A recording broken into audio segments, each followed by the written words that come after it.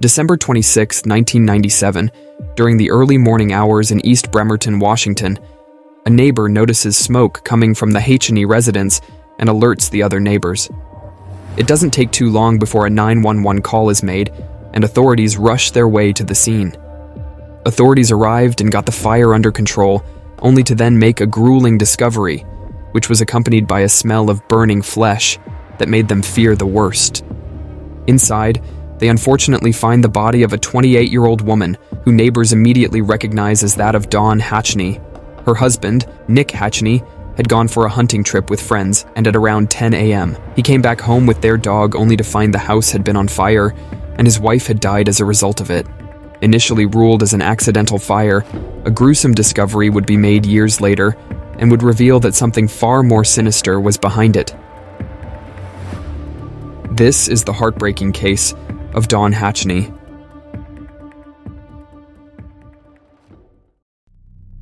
Dawn Marie Tienhara was born on December 5, 1969, in Seattle, Washington, to Donald Tienhara and Diana Parmel.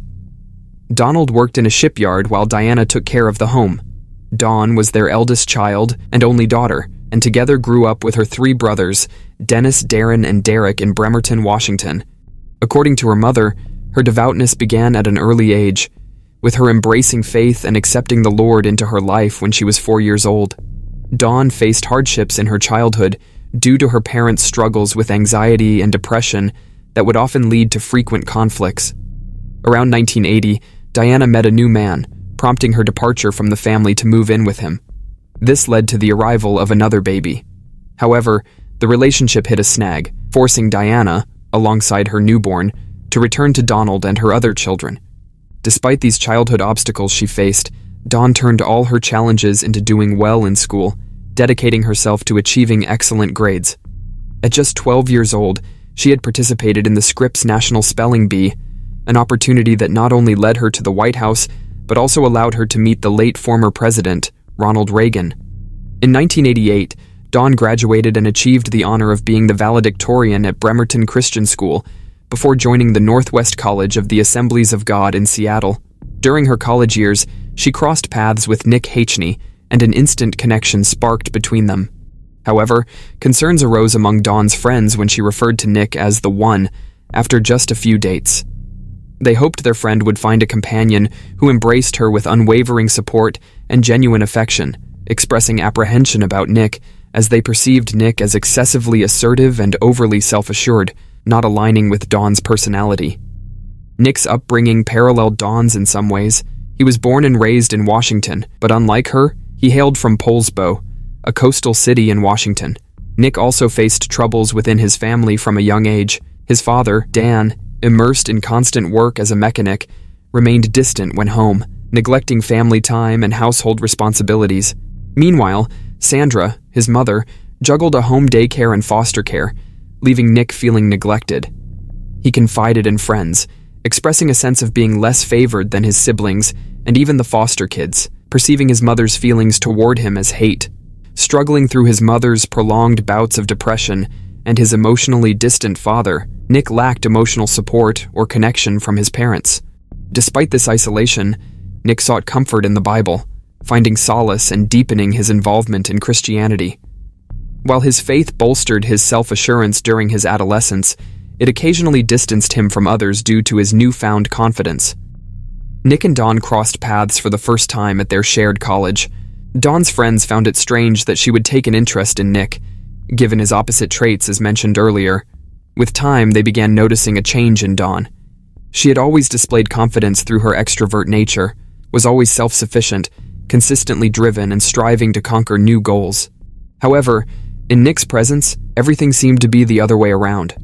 She became timid, withdrawn, and indecisive, frequently deferring to Nick's choices, even if they clashed with her preferences or made her uncomfortable. It appeared as though Nick had a negative influence on her, contrary to bringing out her best self. Despite this, their love endured, and their relationship persisted, eventually ending up in an engagement after Nick proposed on Alki Beach in 1990. They sealed their commitment with marriage on April 20th, 1991, subsequently moving back to Bremerton. At that point, both had completed their degrees. Dawn secured a position as a loan officer, while Nick embarked on his role as a youth pastor at Christ Community Church on Bainbridge Island, situated across the bay from Seattle. Nick had aspired to become a youth pastor, specifically targeting Christ Community Church due to his bond with his former youth pastor, Bob, also known as P.B. Smith. At that time, P.B. Smith remained with the church, having overseen its affairs since the late 1980s, but had now partnered with Pastor Robert Billy Craig in guiding the congregation. P.B. Smith adopted a more amiable, yet conservative approach to church leadership, whereas Pastor Robert was known for his stringent and radical teachings. Throughout their marriage, Nick consistently made decisions without any opposition from Dawn. Why was that the case, though? Well, both Nick and Dawn adhered to Christian fundamentalism, a community where the wife is expected to submit to her husband's authority, believing it aligns with God's plan. At Christ Community Church, this ideology was explicitly promoted and deemed acceptable. The church even practiced exorcisms on afflicted members, advocated for families to have as many children as deemed by God, and endorsed homeschooling for these children. Their teachings emphasized women's modesty and addressed uncomfortable inquiries about sex. Speaking out against these norms risked excommunication from the church, fostering a climate of silence among dissenters, driven by fear of expulsion. Dawn and the congregation found themselves entrenched in what many would label a cult, with her husband Nick playing a pivotal role in the perilous practices. Nick had shifted his admiration toward Robert and sought direct mentorship under him, steering away from his initial close relationship with P.B. Smith. Dissatisfied with Smith's more relaxed approach, Nick felt he wasn't learning enough and disapproved of what he perceived as leniency, favoring the stringent and extreme methods of Pastor Robert. On the other hand, Robert viewed Nick as a means to accomplish his agenda, ousting Smith and assuming complete control as the senior pastor of the church. By 1997, Dawn and Nick had encountered home-related issues as they frequently relocated, residing in properties they refurbished to sell. Dawn yearned to establish a family and settle into a permanent residence. To address this, Nick found a fixer-upper in East Bremerton, intending for them to move in, renovate, and make it their home. However, the home purchase, renovations, and their house-flipping venture had pushed the couple into debt. Although their outward appearance showcased a seemingly flawless relationship, with Dawn portrayed as the supportive wife accommodating Nick's desires, underlying issues existed far beyond anyone's perception. Dawn had even made a request jokingly to a friend about potentially living with her instead of returning to her parents in case she and Nick ended their relationship. Meanwhile, Nick continued accumulating debt by regularly loaning money to fellow church members. He embarked on his ambitious venture, establishing a Christian youth camp. This endeavor, predictably, proved to be financially burdensome. However, fueled by his fervent desire, he fully committed to the project. He even began scouting properties in Jefferson County, convinced that one of these would serve as the perfect location for the camp. His determination intensified when a congregant, a woman named Sandy Glass, asserted receiving a divine vision, affirming that the property Nick had his eye on was destined to become the site of the youth camp he envisioned. Sandy Glass, who was in her 20s, had already faced considerable hardships in her life. Her first boyfriend had passed away due to an unspecified illness, while her father succumbed to a construction accident.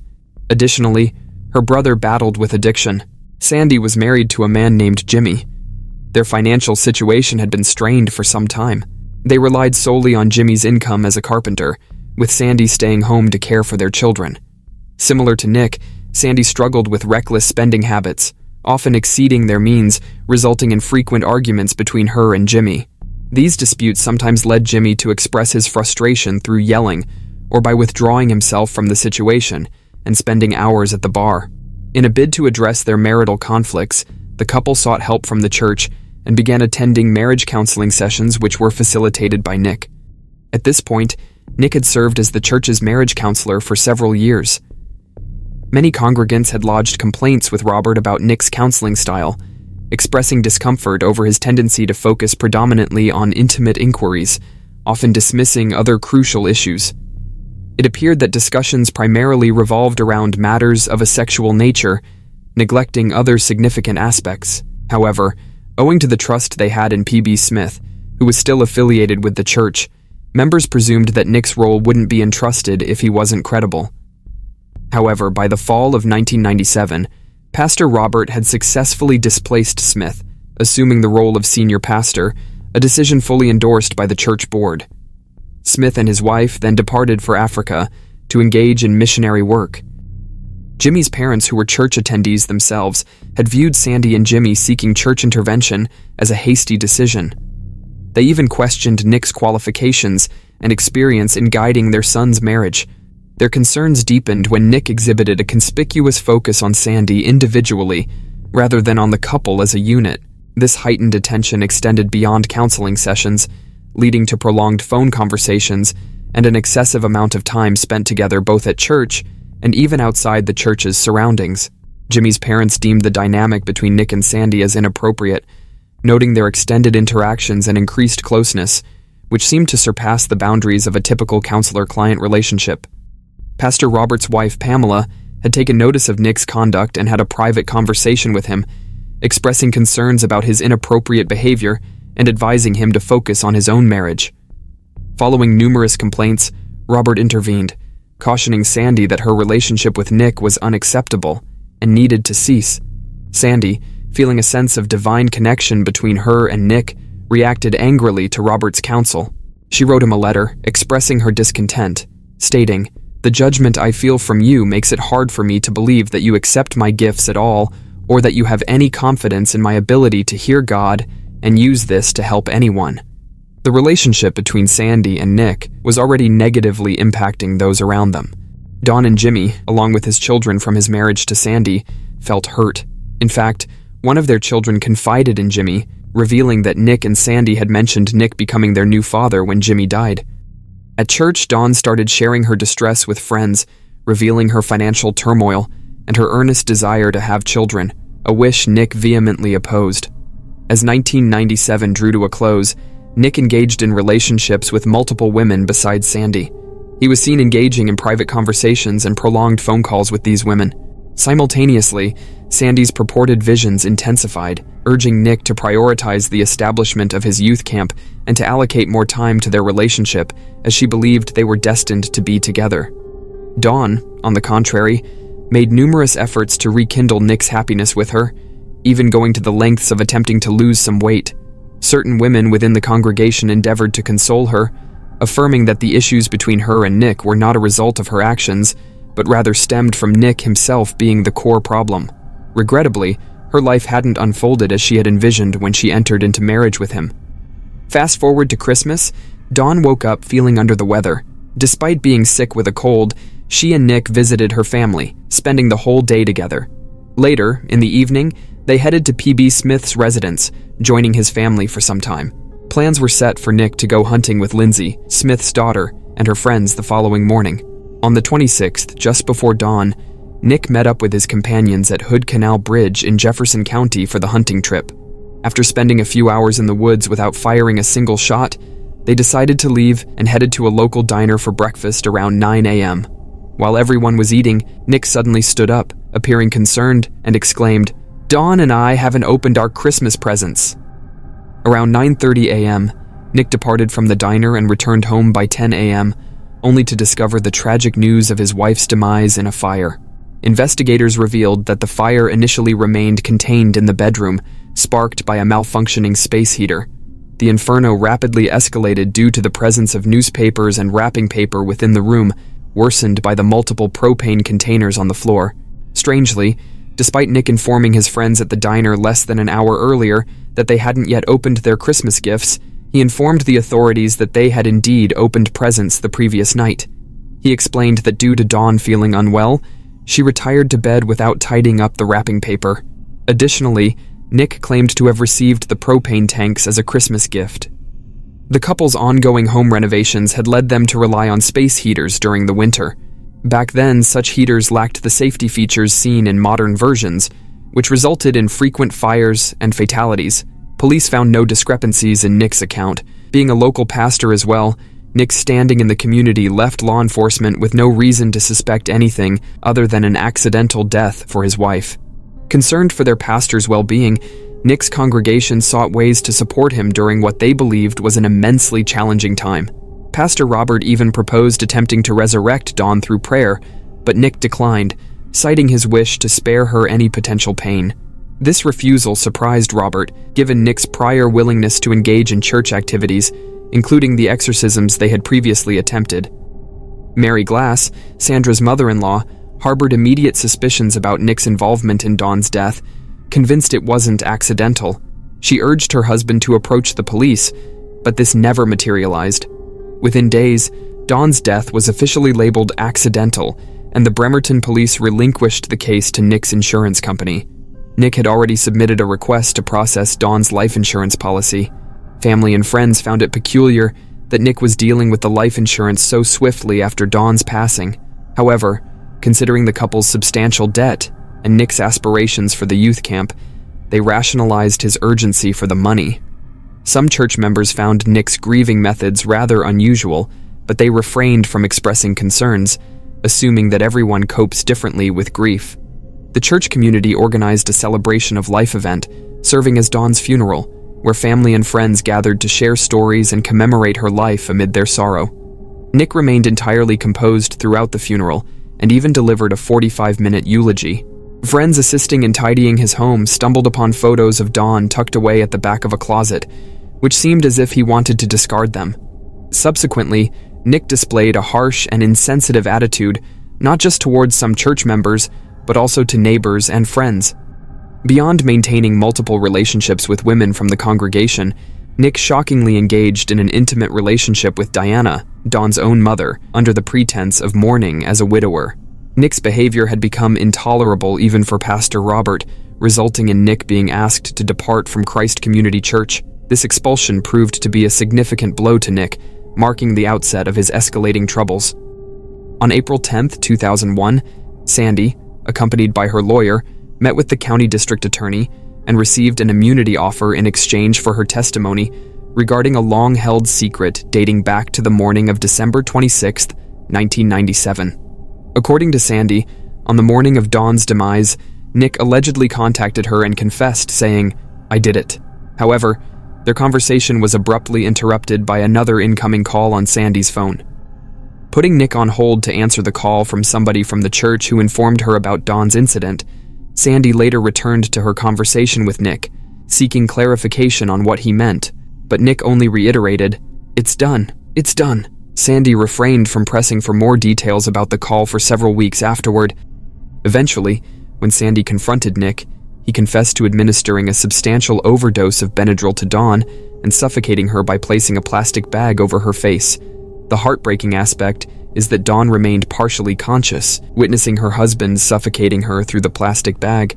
After ensuring she was no longer alive, he strategically arranged old newspapers and wrapping paper around the room, positioning them beneath her body, and positioned the propane tanks near the bed. He arranged the heater too in a way that it would start a fire, intending to obliterate any evidence of a crime, and instead staged the incident as an accidental fire. Dawn's autopsy findings indicated an absence of soot or carbon monoxide in her lungs and blood. The pathologist in charge of Dawn's examination attributed her death to an accidental fire and overlooked crucial evidence regarding carbon monoxide's adherence to red blood cells. This oversight led them to conclude, given Dawn was a pastor's wife, foul play wasn't involved, neglecting to convey that carbon monoxide attaches to red blood cells, implicating the absence of breathing during the incident. Despite an overdose of 5 times the normal amount of Benadryl, it was deemed insufficient to cause respiratory failure. The pathologist dismissed the possibility, suggesting Dawn, even in a drowsy state, would have reacted to the rising heat. Notably, crime scene photos revealed newspapers beneath Dawn's body, an unsettling detail that went largely unnoticed. While a fire marshal raised suspicions and conversed with the police, the ultimate decision regarding the accidental nature of Dawn's death didn't fall within his jurisdiction. Nick was arrested on September 12, 2001, at a Kinko's parking lot, where he staunchly denied any involvement in Dawn's death, attributing his arrest to the church's attempts at sabotage.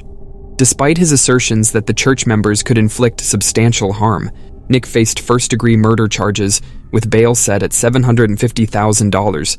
Sandy's narrative, as conveyed to investigators, appeared bizarre, adding to the frustration stemming from the nearly 4-year delay in considering Nick as a suspect or making an arrest. Her reason for cooperating was equally exasperating, driven by anger over Nick's involvement with other women from the church and feeling exploited. According to Sandy, at that point she concluded that God disapproved of their relationship, consequently implying that Dawn's murder was against divine will as well. Church members, when questioned, recounted Nick's peculiar behaviors and inappropriate relationships, expressing dismay over his failure to even purchase a headstone for Dawn's grave following the life insurance payout. On September 17, 2001, Nick appeared before a judge and entered a plea of not guilty. He asserted that his church had cast a curse upon him, alleging that Pastor Robert possessed a malevolent influence far darker than comprehensible by the police. Nick's trial commenced, prompting a modification in the charges due to the prosecutor's doubts regarding the judge's inclination toward the death penalty, initially sought with the charge of first-degree murder. The charges were amended to aggravated first-degree murder, carrying a sentence of life imprisonment without the possibility of parole. The alteration in charges stemmed from the arson Nick had committed, enabling this revised charge.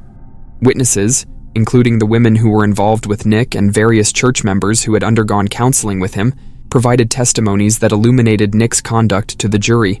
These accounts shed light on the significant influence wielded by the church in their lives. They detailed experiences of purported visions and direct messages believed to be from God, exploited by Nick for rationalization and manipulation. Smith's daughter testified, recounting her introduction to Nick through her father and how Nick had groomed her during her teenage years. Their sexual involvement ensued shortly after Dawn's death and persisted until she eventually relocated about a year later. Doctors and forensic experts also testified, emphasizing that Dawn's body held vital clues regarding the events of that day. However, these indicators were overlooked, as mentioned earlier, due to Nick's status as a pastor, despite the abnormal absence of soot and carbon monoxide for someone who was alive and breathing during a fire. The defense vehemently contested these allegations, focusing efforts on framing Sandy as the jealous, vengeful ex-partner, fabricating accusations upon discovering Nick's infidelity with various women. Nonetheless, on December 26, 2002, 5 years post-Dawn's tragic demise, the jury deliberated for a mere day before delivering a guilty verdict for aggravated first-degree murder against Nick. During the subsequent sentencing on February 7, 2003, Nick addressed the courtroom, comprising Dawn's friends and family, vehemently maintaining his innocence while expressing remorse for his actions and expressing sorrow over their loss, acknowledging Dawn deserved better. Nick received a life sentence. However, in 2007, an appeal to the state Supreme Court led to a revision of his life sentence. The appeal contended that since Dawn had already perished due to Nick suffocating her, the original charge of aggravated first-degree murder, pertaining to death by arson, didn't align with her actual cause of death. The defense argued that Nick therefore didn't deserve a life sentence. Ultimately, the state Supreme Court ruled in favor of the appeal, altering Nick's sentence to 26 years in prison. While in prison, Nick has actively supported educational initiatives and co-founded the Environmental Advancement Reintegration Network. He initiated a waste management system, employing worm composting, and even delivered a TED Talk centered on sustainability. Unfortunately, it is indicated that he will become eligible for parole in 2025 and could potentially be released soon. Dawn, gone soon, but not forgotten. Unfortunately, the life she had pictured with whom she believed was the one didn't turn out to be the actual reality, and sadly, in the process, led to the ultimate betrayal and her heartbreaking and untimely demise. Our heartfelt prayers and thoughts extend to her departed soul and the loved ones she left behind. If you found this video compelling, be sure to like and subscribe to our channel and check out our other videos. Thank you for watching.